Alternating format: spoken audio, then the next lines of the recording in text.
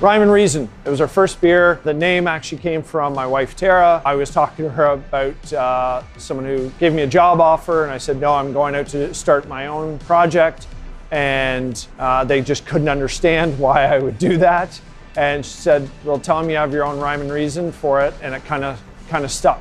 And we were in the middle of trying to name the products. Style was just what was really, we were enjoying and was inspiring us, and really where we saw craft beer going. So when we developed Rhyme and Reason, it was kind of around my way of doing West Coast style IPAs and pale ales at the time, which is to really emphasize the flavor and aroma while reducing the bitterness. It's kind of a new school way of doing it back then. So that's why I think consumers, they really like the flavor profile. So really focused on those like citrusy and fruity notes of Citra and Centennial hops. I've got a lot of fond memories from, enjoying Saint of Circumstance at Riverfest Elora to throwing my own version of a Much Music Christmas tree toss that was fueled by Rhyme and Reason at my house. That goes down as a highlight in my life of just spending hours throwing a Christmas tree off my roof for no reason at all.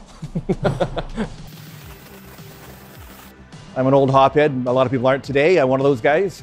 And to have something that was kind of unapologetic and was hop forward, that was clean, was a big boost for me personally. So it was just a perfect balance beer to always have on hand. I did what I'd never done in my life. Was I wrote an email to the company complaining when they dropped it. Bring it back. Best beer you ever made. What would you say if we could make that happen right now? I'd say point me to it and let's end the interview, because I'd love to see it. No need to end the interview. We've brought it back for a limited time. No way. Now look at this.